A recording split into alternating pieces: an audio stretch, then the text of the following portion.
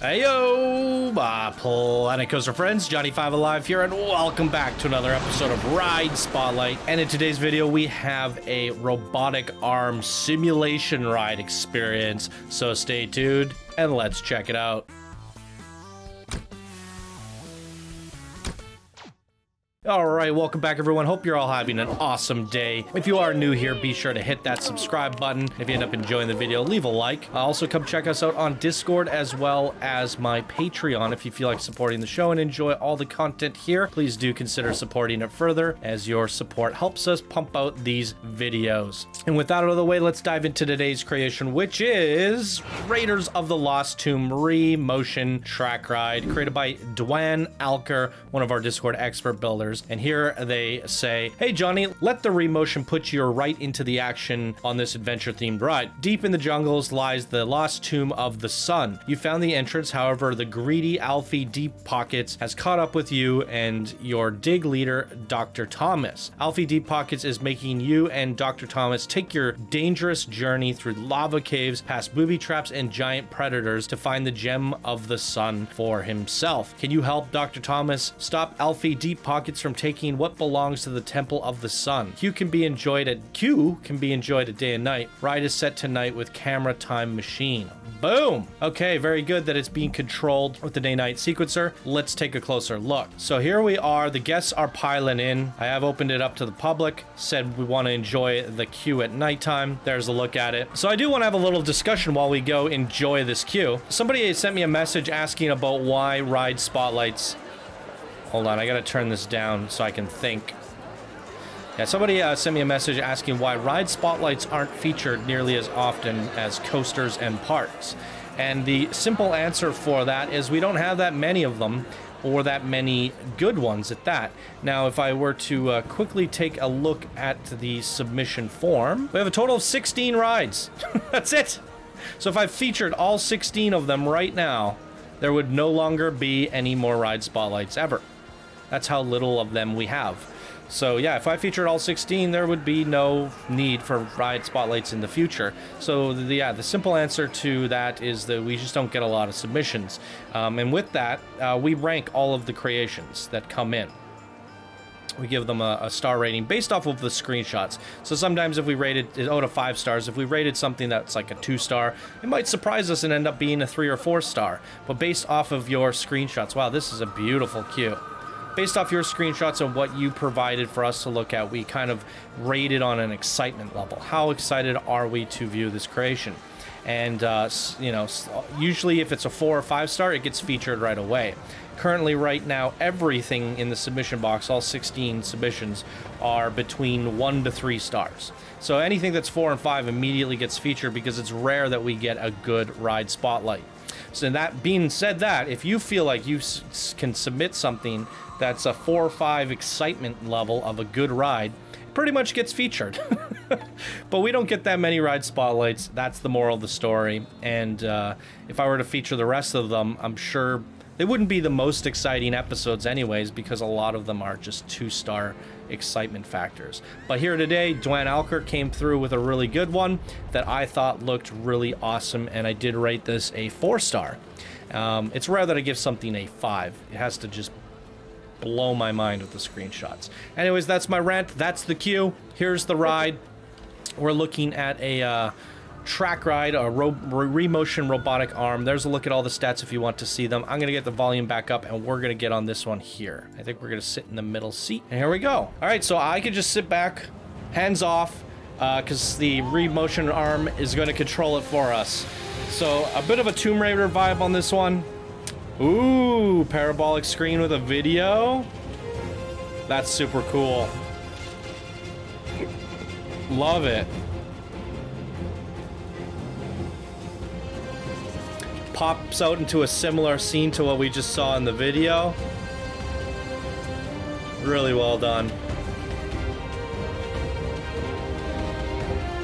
Yeah, this is super immersive. It's really difficult to get a dramatic ride in under 4,000 pieces. That's very impressive so far. Because remember, this is a blueprint. You can put this in your park. Wow. The perspective is phenomenal.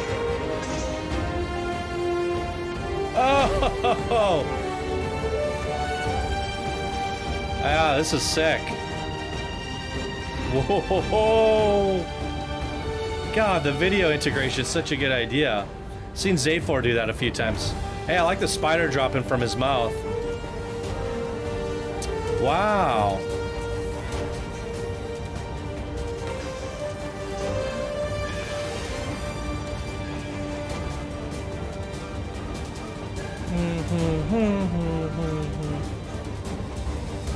Oh, wow, that's super cool. Oh! I did not expect that. Oh, the booby traps.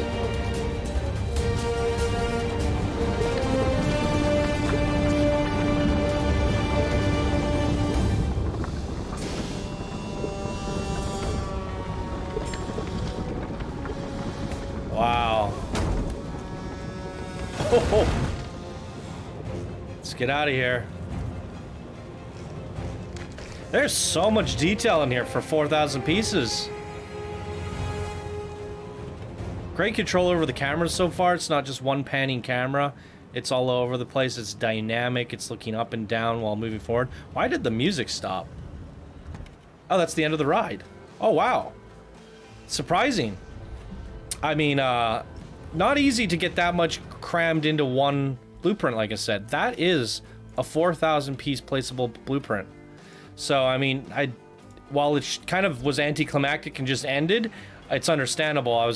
But I kind of, in my back of my mind, I thought we were like halfway through it. But yeah, you ran out of parts. There's nothing more you can do there. Super impressive though. I do feel like it ended kind of anticlimactic. It would have been nice, like, if this was a big treasure room or something. But again, you ran out of parts.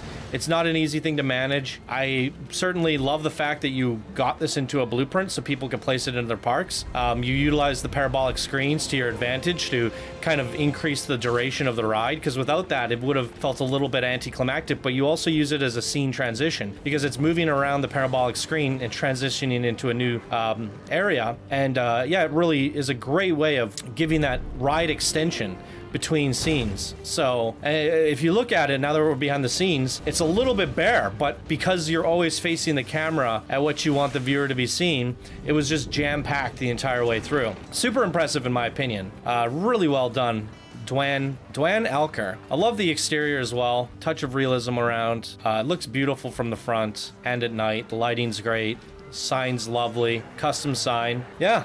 Really well done. A little bit of a shorter episode here today, but again, I wanted to get that information out to you guys that if you're wondering where the ride spotlights are, I'm wondering the same thing. Like, we only have 16, which is insanely low. I think we have like 90 parks. We have, I don't know, probably 1,000 coasters.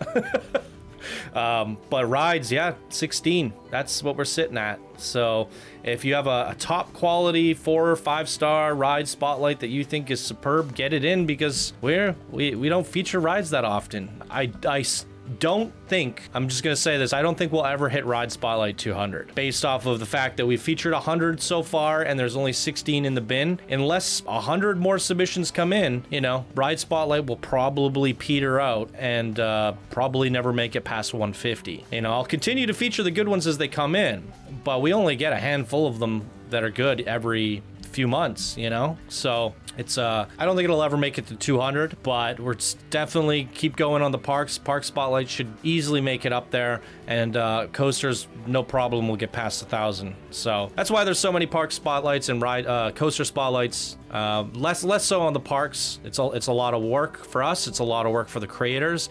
Building a park sometimes takes people a year or two. So while we have like probably another 100 or so in the bin, it's not, if I featured them all in, you know, 3 months, 1 park a day, we wouldn't see another park for months and months and months on end. So we try to separate them, try to spread them out, and we do the maximum of 2-3 parks a week, if that. So we just really want to try to spread them out so we have year-long parks to spotlight on the weekends. So a little bit of an explanation there for you guys. So once again, get your rides in if you got something good sitting around, and we'll get that featured. For DwanAlker, my feedback here for you, I mean, I don't really have feedback because I think it was great in a blueprint, but if you do something like this, don't be hesitant to build it as a park file, because you can continue with your piece count. You can get your story completed start to finish. You can really push those details, and I think it makes for a better ride experience. But I understand your thought process, and I want to share this with the community. I want you to be able to place this in your park, and I think it accomplished that very well. So I think it's a superb creation for what it is in a blueprint form, and I'm actually surprised you pulled that off with so much detail